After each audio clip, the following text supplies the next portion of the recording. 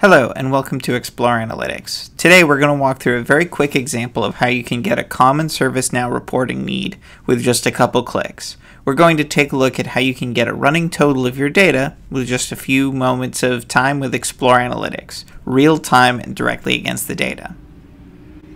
As you can see, I'm starting with a timeline report showing this year's incidents by week. So I can see that in the first week of the year, there's 23 incidents. The second week there's 26 incidents. The next there's 32 incidents.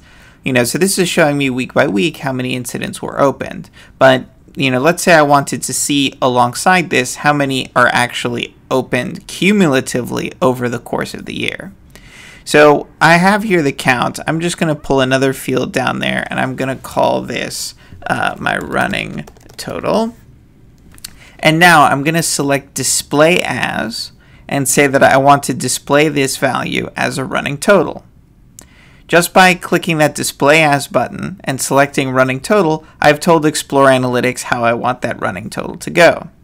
Now for rendering purposes, what I'm going to do is I'm going to say the chart settings. We're going to turn this into a combo chart. So now the count is represented as a line and the running total is a bar. So now at any point that I hover over, I can see, okay, on the week of May 11th, 21 new incidents were opened, and now we've had 578 incidents so far this year.